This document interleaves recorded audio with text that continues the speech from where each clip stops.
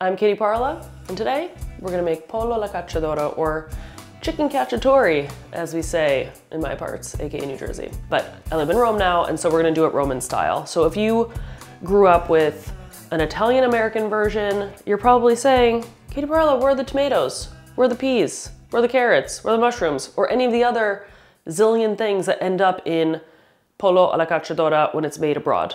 We're just focused on the central and southern Italian components. So, chicken in this case, only dark meat. I'm not even thinking about chicken breasts right now. Don't like them. So, just legs and thighs. Some herbs. I'm going for some sage and some rosemary that grow out on the terrace. Garlic. Some olive oil. You know my preferences.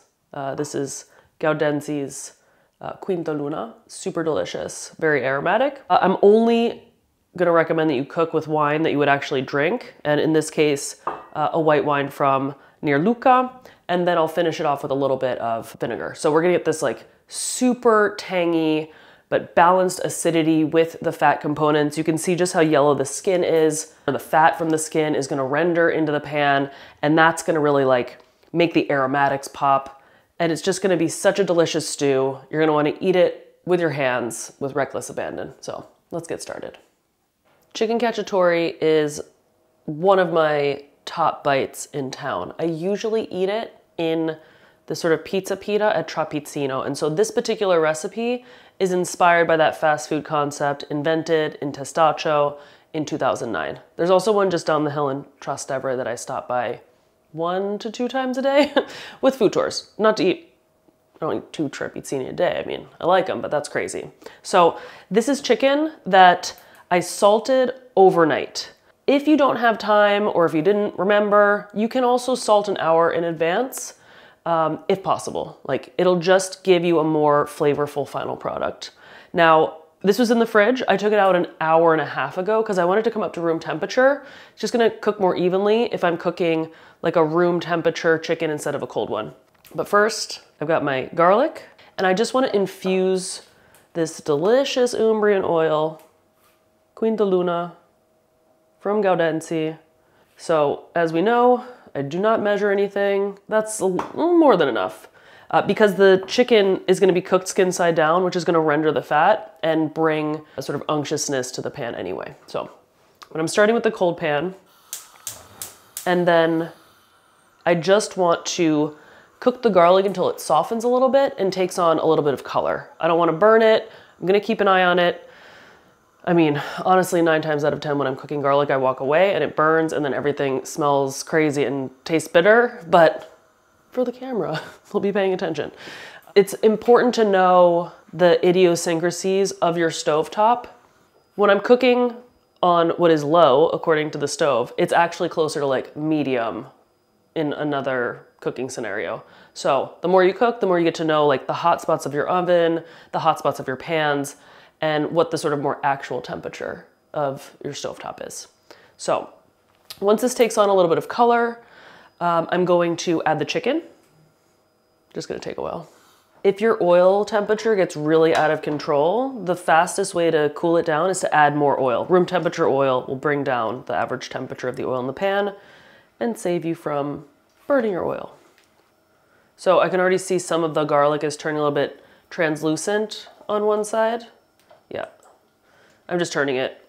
And you know, it's a combination of color and texture that I'm looking for. I want this to just barely start to turn a little bit golden colored. There are a few garlic schools of thought in Italy.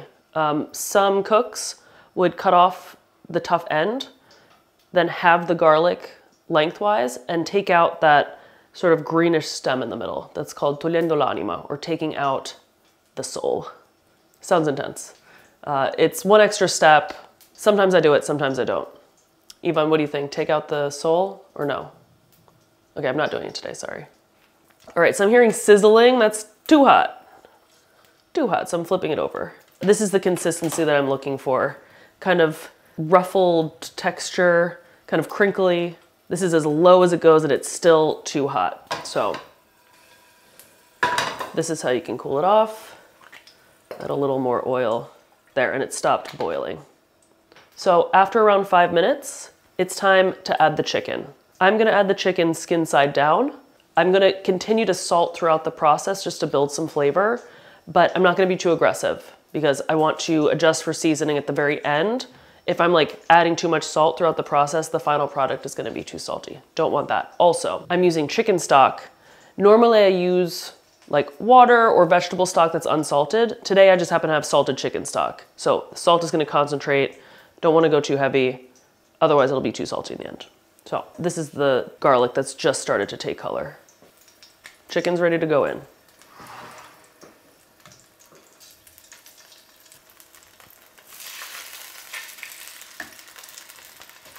Ooh! As you may know, salting meat draws some moisture out of it. I'm out of paper towels, so I didn't pat the chicken dry, hence the light splatter. So just be aware of that.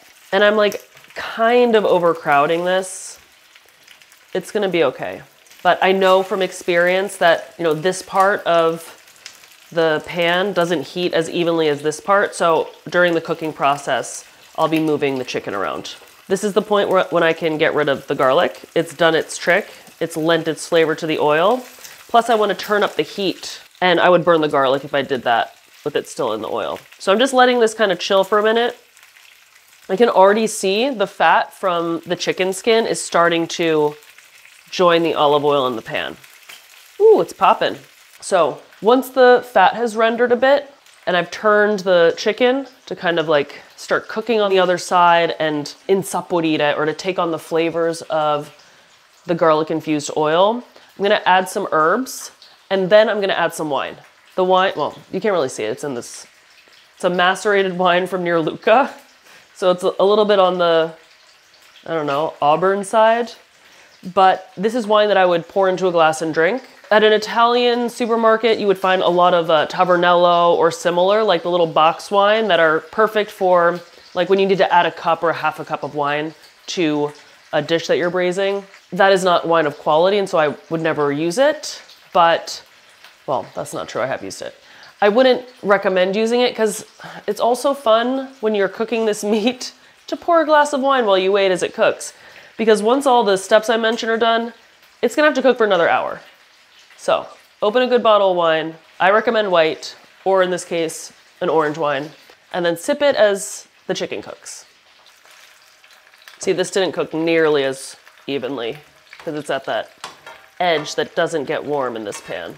But there is more fat in here because the olive oil has been joined by the rendered fat from the skin of the chicken. Too hot. Would I recommend doing this with skinless chicken? No. Look, you can even use chicken breast. I personally don't because I prefer dark meat. I also like the experience of the bone-in chicken. If you're using a mix of dark meat and breast meat, manage in the following way. Take the chicken breast out at least 20 minutes earlier than the rest of the chicken. So set it aside and then let the dark meat finish cooking, reintroduce the breast meat, and then add the vinegar and let it cook a little bit more so all the flavors marry. That way you're not overcooking the breast, so you have like super tender, flavorful thighs and then sawdust texture breast. That's not good, not delicious. Where's our piggy? There she is. Oops.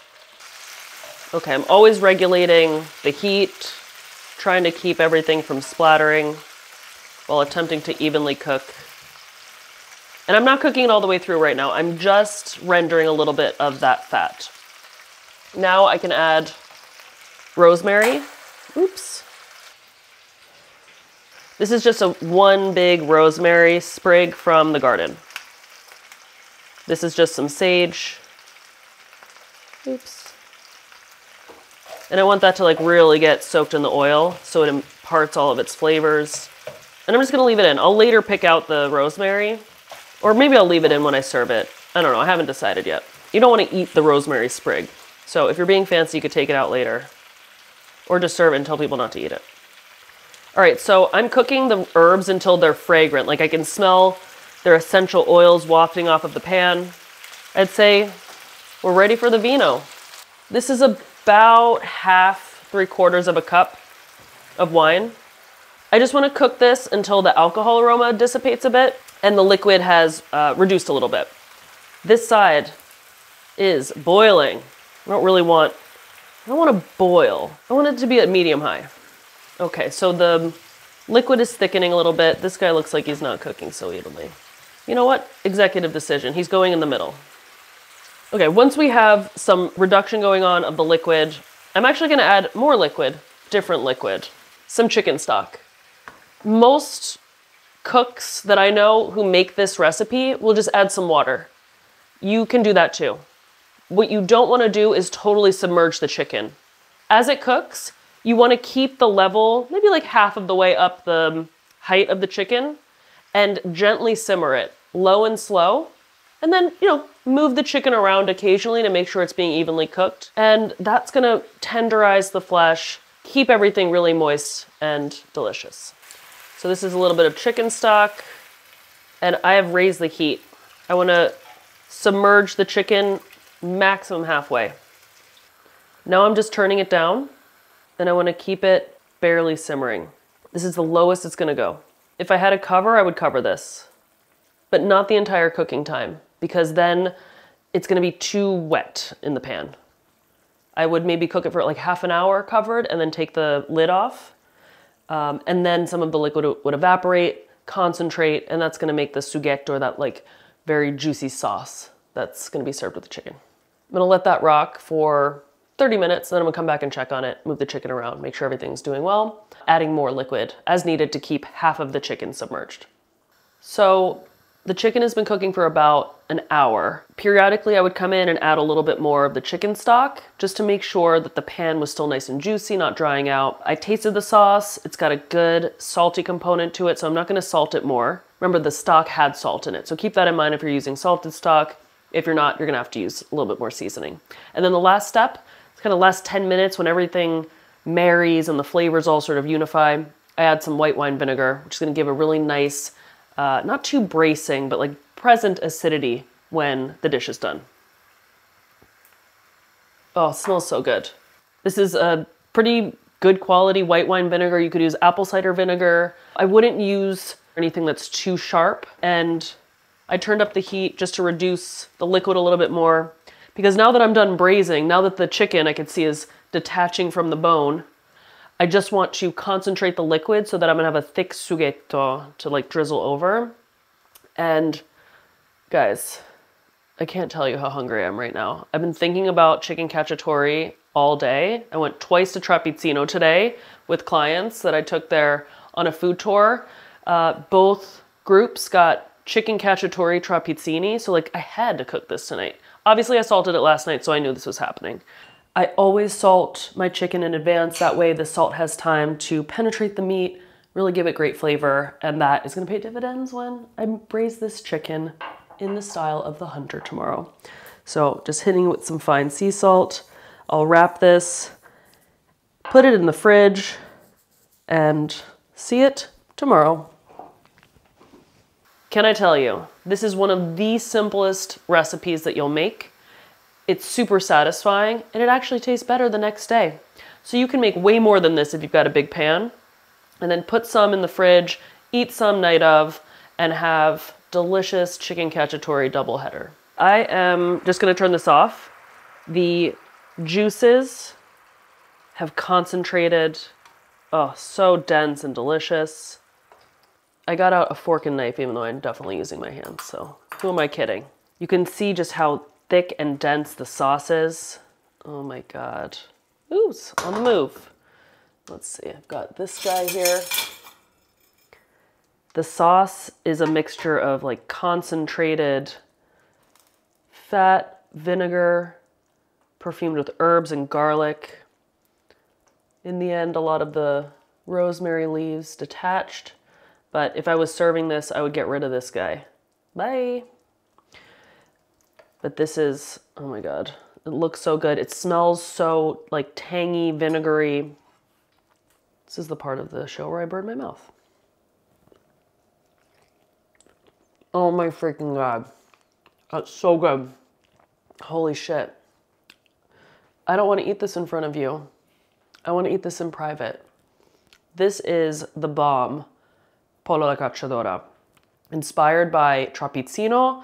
Of course, there they take everything off the bone, stuff it into a pizza pita. I'm happy with it this way. I'm gonna find some bread somewhere because I need to do a scarpetta and soak up all this juice. I loved it. So you can find the recipe below or on my website. Don't forget to subscribe to notifications, like, share, all that good stuff. See you next time. Ciao.